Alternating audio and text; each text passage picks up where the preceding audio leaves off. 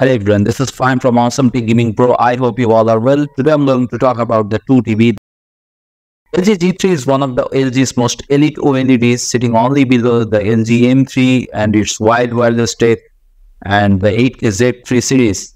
OLED technology continues to evolve, and the LG G3 features what LG refers to as Brightness Booster Max, a light boosting technology that LG claims makes the G3 70% brighter than previous generation OLEDs. The key bit of technology in LG G3 to achieve this is micro-lens array MLA technology, which is a layer of microscopic lenses that sit in a layer above the OLED panel and enable much more of the light from the panel to reach your eyes, absent from the more affordable LG C3.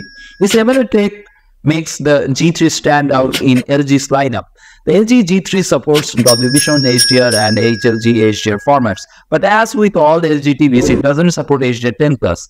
In terms of gaming features, the LG G3 covers a lot of bases with Dolby Vision gaming support, 4 HDMI 2.1 ports rated for 420 Hz with VRR including AMD FreeSync and NVIDIA's G-Sync, LLM, and HGAG compatibility. Coupled with the Alpha 9 Gen 6 processor, the G3 is packing some serious performance for gaming and picture processing. The first 2-channel speaker system with Dolby Atmos and DTS compatibility aims to improve on the audio performance of other OLEDs in order to attain a sound that can complement the picture on screen.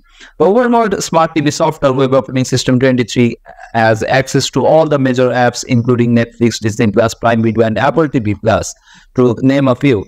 If you say the LG G3 picture quality, in Filmmaker HDR mode, I measured peak brightness at an impressive 1449 nits on a 10% window, which actually tops the Samsung S95's 1400 nits, making this marginally the brightest OLED. It hit a respectable 219 nits on a full 100% window, but that's notably lower than the 265 nits on the S95C. The QN90 is much brighter than this. The LG suggested that the G3 would have a 70% brightness increase on previous generation of its OLED TVs, and with these numbers, I can confirm it. Last year's LG G2 measured in the bright vivid mode hit 1000 nits in a 10% window, and the LG C3 in the same filmmaker mode as the G3 hit just over half the G3's result with 830 nits.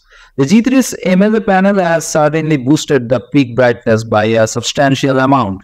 On 65-inch LG G3, it's worth nothing that 83-inch G3 doesn't include MLA, so it's likely to perform closer to the LG G2's result for brightness, although we have yet to confirm this for ourselves. In Filmmaker HDR mode again, the LG yielded some great results with its color accuracy, delivering an average delta E value of just under 3.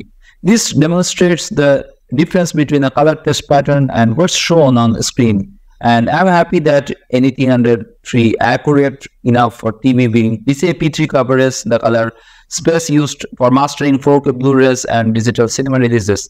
The DCI-P3 coverage was 98% and VT 2020 was 73.8%, both of which are very good results. Grayscale delta E values testing black levels and contrast accuracy average around 1.9, which is another excellent result. One thing I noticed straight away was how well the G3 with its MLA panel and anti-glare screen made easy work of the testing room's bright overhead lights and spotlights when pushed them high to see how it fared. Only the reflection of some awkwardly placed overhead lights was visible, so the LG G3 should be fine with generally bright indoor lights. The Samsung S95's higher full screen brightness will be little better for really bright sunlit rooms, but neither holds a candle to mini LED TVs such as the Samsung QN90C. Nevertheless, with only minor reflections, it's still extremely impressive how well the LG G3 handled the brightness testing facility. The out-of-the-box picture is certainly impressive on the LG G3.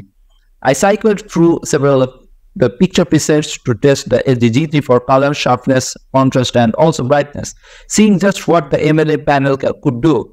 Using a couple of scenes from the Batman to test these presets, starting with one scene where Batman lights a bright flare to guide people in a darkened, flooded room. Standard mode had a decent enough picture with a bright color, but black levels weren't as deep and brightness was pushed a little too far. However, switching to cinema mode, the contrast was more balanced, enabling the G3 to show how it can accentuate shadows, giving a rich detail to the overall picture. The G3's filmmaker mode added further to this, giving the flare is subtle yet vibrant feel that made it stand out without glowing out. In another scene where Batman first appears in a subway fight, black levels were outstanding as the shadows, and Batman's suit looked truly dark without losing any detail. Testing WVision HDR content again in filmmaker mode, the light savers colors were punchy and dynamic without being too glaring. Red was a very prominent color in the scene as girls, and a chunk of the background were all red. But the LG G3 handled the vibrancy well, keeping a naturally yet flashy look with all the red in the scene. On Blu-ray to test more HDR content, a range of demo material highlighted the phenomenal picture quality of LG G3 even further. Several snowy scenes showcased how the LG G3 can handle vivid whites without overdoing them and keeping a natural feel. During some landscape night shots of a city, contrast levels were excellent, with the black of the night sky contrasting well with the bright lights of the buildings. As for motion, the LG G3 handled fast-paced action scenes with ease. Again, in the Batman during the Batmobile chase, the darting cars looked fluid, with the G3 taking light work of this testing scene.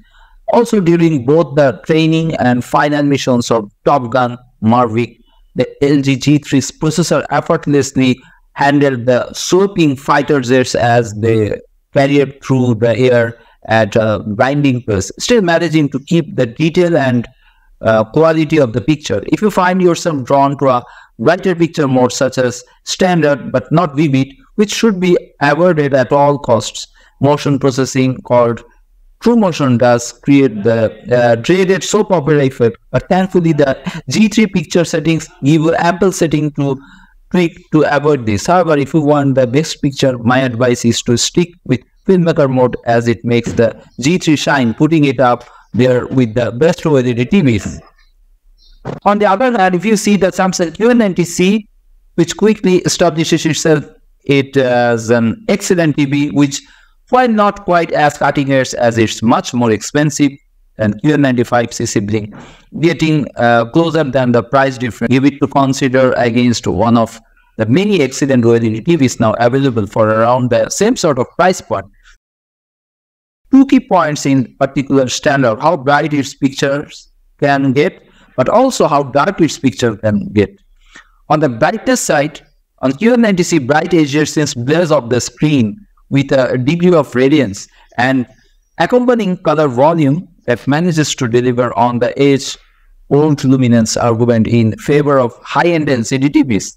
I should say right away that the new generation of OLEDs, both QD OLEDs from the Samsung itself and MLA OLEDs from LG, Panasonic and soon Philips, get much closer to the brightness the QN90C produces with full screen brightness content that any previous OLED technologies would have.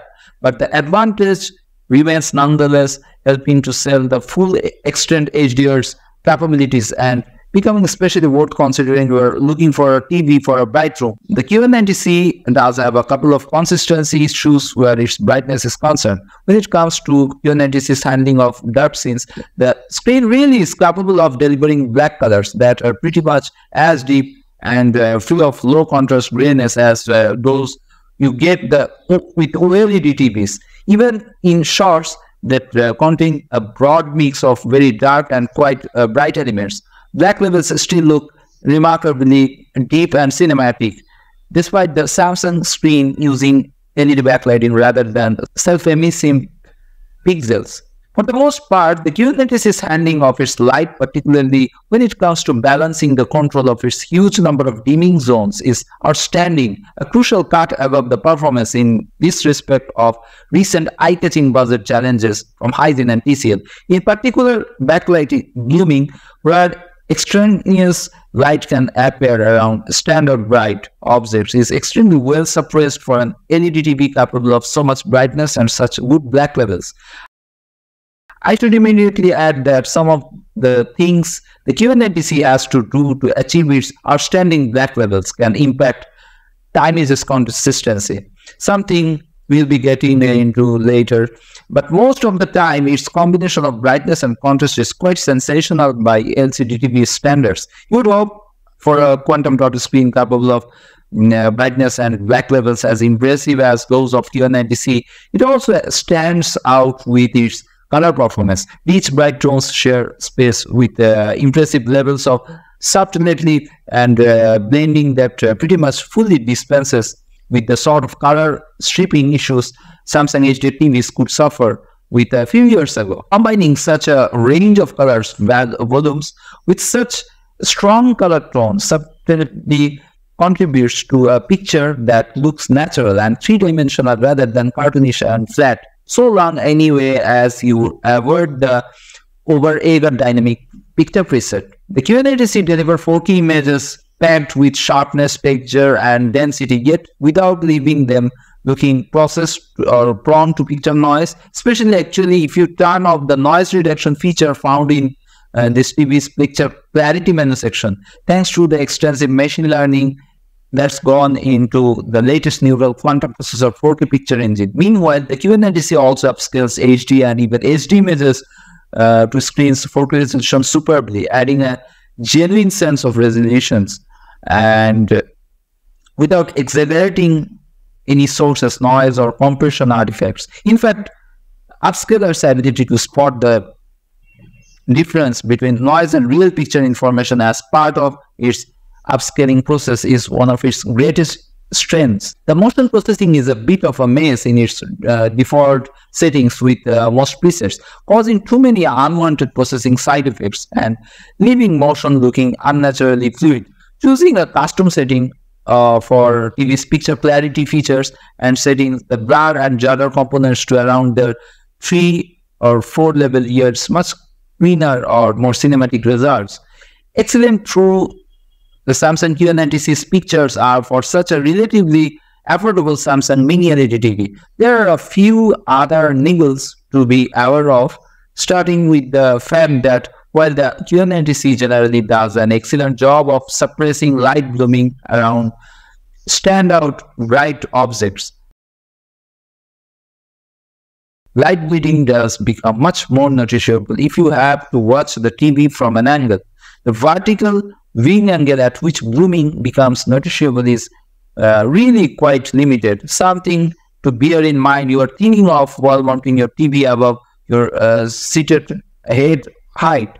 As usual too, Samsung tends to dim down on the QN90C the intensity of very standout output bright objects when they appear within an otherwise very dark image frame. So small HDR highlights such as the green Pennywise's eyes as he talks to Georgie from a rainwater drain near the start of it, chapter 1 on 4K Blu-ray look significantly subdued compared with how they look on self-emitting OLED displays. Though you didn't forget, I've mentioned before that the QN90C can look brighter than OLED TVs with full-screen bright HDR images.